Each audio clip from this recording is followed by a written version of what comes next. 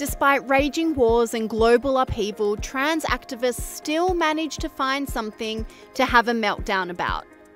Sky News All-Stars Rita Panahi, Liz Storer and Piers Morgan exposed the epidemic of angry trans activists.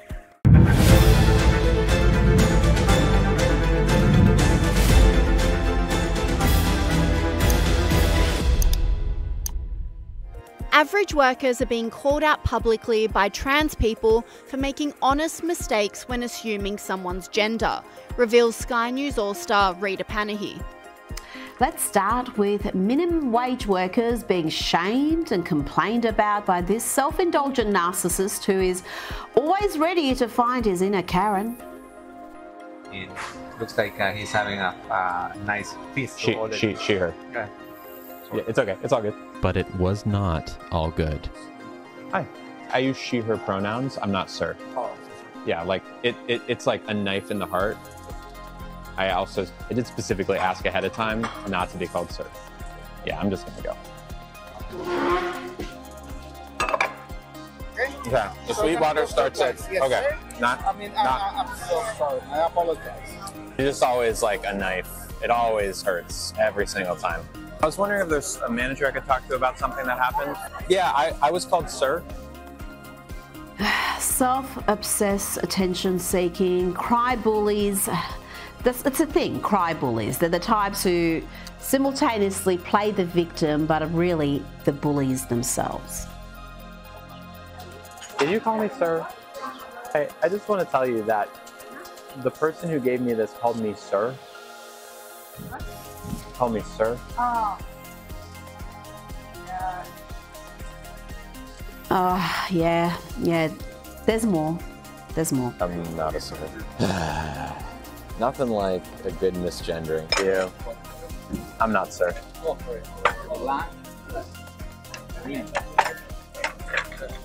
Not sir. Not sir. But the guy who dropped the food off, he called me sir twice in a row. Oh, didn't know that. I do like the little hat on the dog. That's a nice touch. But Sky News contributor Sophie Ellsworth also says the real victims are the wait staff who are having their manager called for innocent mistakes. This is just crazy. But it had a very has deliberately set this up so it gets the reaction. I mean, seriously, these poor waitresses and waiters have to deal with this nonsense. It is so self-indulgent. You look at the problems around the world and to be playing victim over that. Rita Panahi also hilariously mocked another trans activist who had a literal meltdown after being misgendered.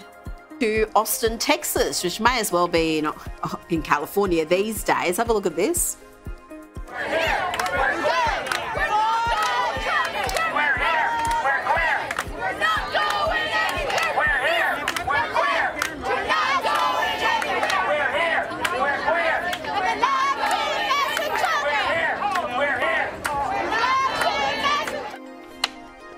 And things took a nasty turn when one of the dancing, chanting protesters was apparently misgendered. Here the protester claims she's a man and points to her pronoun badge. It's proof.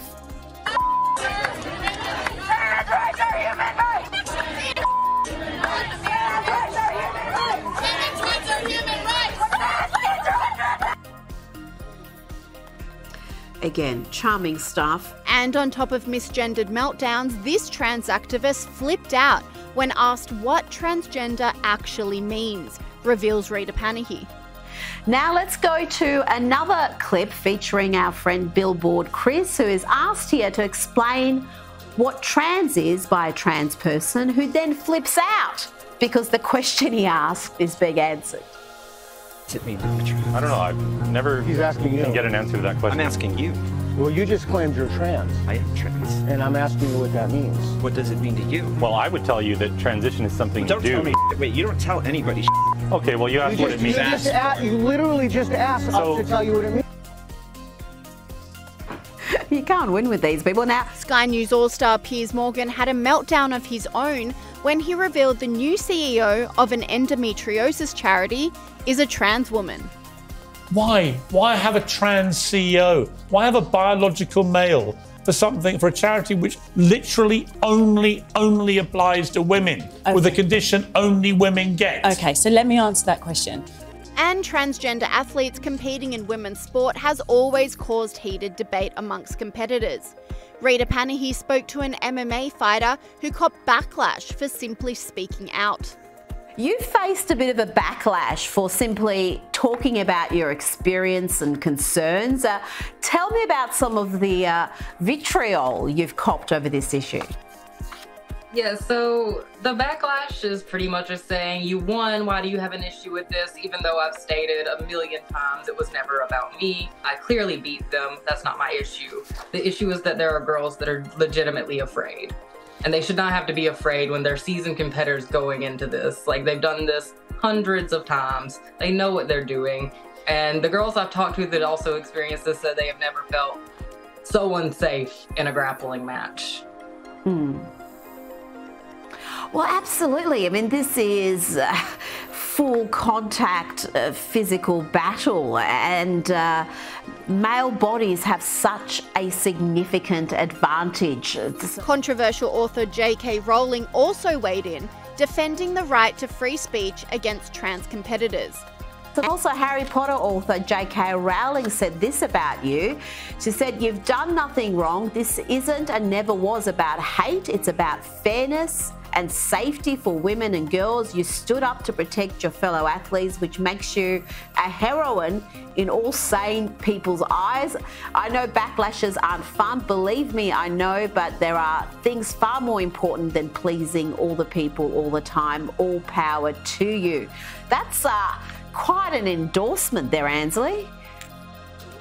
That honestly meant the world to me as like a lifelong Harry Potter fan, and it's not something I ever expected. I never expected this to even go viral. I posted just trying to kind of get the situation out there, but I never expected it to be this big. But the support over the hate has been amazing. And I just have to look at the people that are endorsing me in this and know that I'm on the right side of history. Sky News All-Star Piers Morgan exposed the bias in powerlifting after speaking to a woman who was stood down from competing after she spoke out against trans athletes in the sport. Well, April, first of all, I'm appalled that you've been suspended, and I'm even more appalled that you've been suspended for stating what appears to be a simple fact. You were talking about the fact that a biological male who identifies now as a woman and is a trans athlete was getting an unfair advantage because of their physiology over you. For stating the bleeding obvious, you're the one now who can't compete. Yeah, exactly. I guess saying truth and fact, calling Andrus a biological male is considered hate speech and goes against their social media code. When talking about sports, Piers, you would know this, you have to state what the person is. So I was actually thinking I was being polite saying a biological male, and I was in fact saying the truth. So bodies play sports, not identities. So when we're talking about sports, especially powerlifting, a strength sport, you need to say, call a man, call a woman. Sky News All-Star Liz Storer also revealed backlash from parents at a school where a biological boy competed in athletics against biological girls and shot up the rankings. Just recently, this week, another case of a biological boy competing in girls' sports was gracing the newspapers. Here's the Daily Mail headline. This fellow had ranked 172nd as a guy, but now, competing as a girl, he ranks 4th in the state. Here's some footage of him competing at the girls' 5K cross-country competition. Way to keep, bro! Way to keep, bro! Nice job, bro! So, guy, running in a girls' race.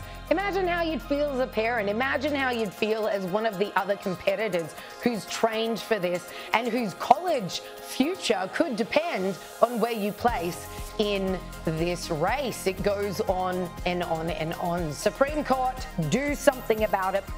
US soccer star Megan Rapinoe also lashed out, saying trans players should be allowed to play in the national soccer team.